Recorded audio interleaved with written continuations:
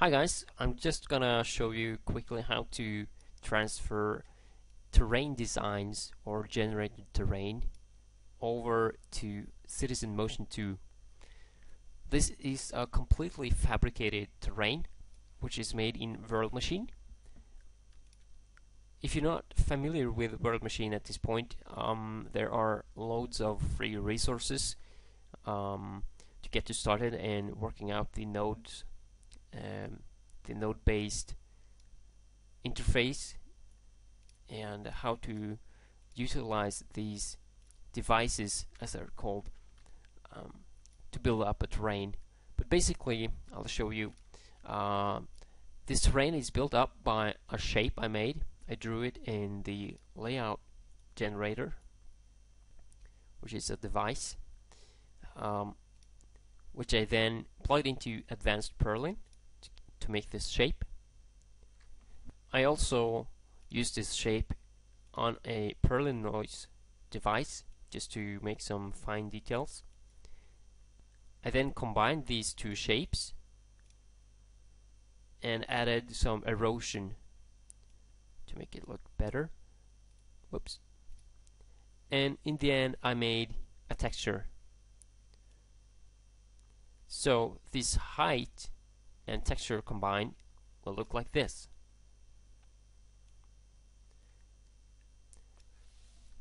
The free version of World Machine is limited to 513 by 513, so that's not a whole lot of resolution, and Maps for Sim will actually give you a warning that you should use the optimized size, which is 2049 by 2049. The output nodes here are set appropriately to a given location on my hard drive, and you should make sure it's 16 bits, or else you will have some very bad stepping in your terrain. Okay, let's hit build, and it's gonna go rather fast because it's so low resolution. And while we're at it, I'm just gonna make a 2K version as well.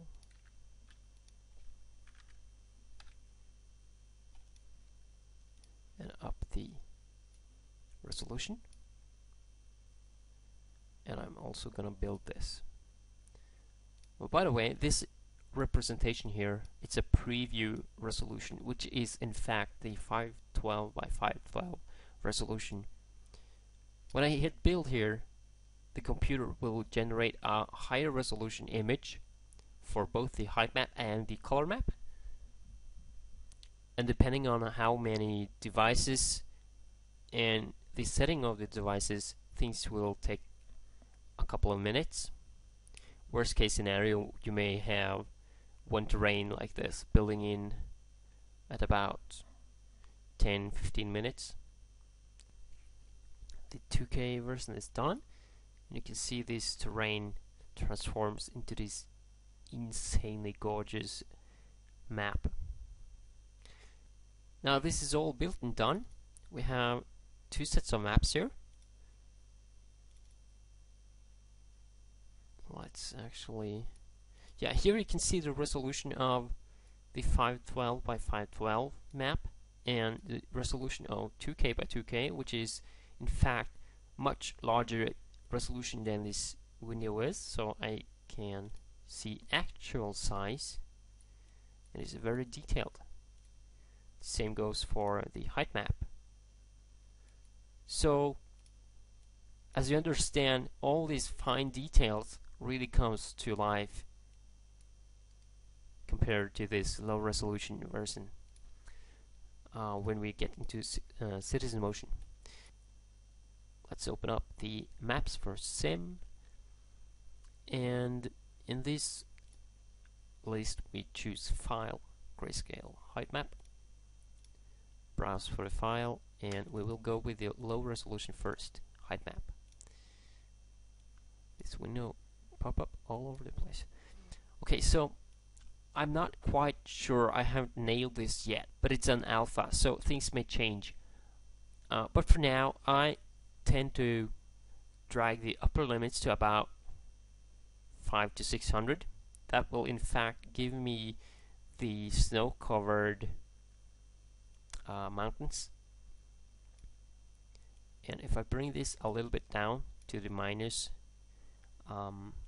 elevations, I will get a little bit of water as well. Okay, let's try this and see what happens. And use a custom image for the texture, which is the color map. Now let's hit render and make this tutorial low res. And as you can see, we get a warning. It's actually 1/4 of the resolution it should be.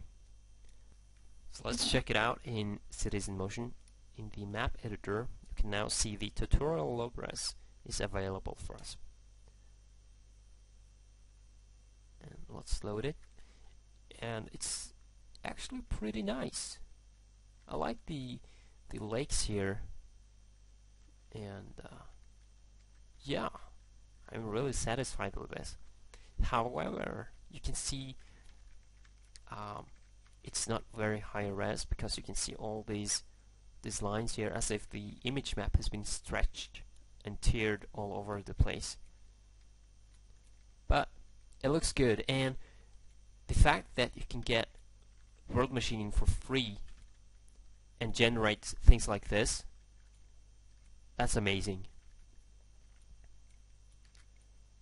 Okay, so let's try the 2K version. Okay, I'm back in Maps for Sim, and I'm gonna choose the other. I just remember mine's 34,598. Okay, I'm loading the 2K map, and I'll set it to minus 34. Whoops, didn't want to go with that. Minus. There we go, and that's the exact same settings I used on the other one. Whoa, didn't want to play. Oh, did I just choose wrong? No. Color map, and hit render. Let's call this high res. And as you can see, there's no warning, and we will load the map. And where is the high res? Hopefully you will notice a big change. Yeah, we can see there's a whole lot of more detailed ridges, and you can see these flow maps from the erosion node is making some quite nice details here. It's as if you can see the snow has melted and made this lake. Very nice. So if you spend some time and add some trees, so there you have it. We have successfully transferred a map from World Machine over to Cities in Motion. Now, to make height maps, you can use anything. You can even open up Paint and paint something in grayscale.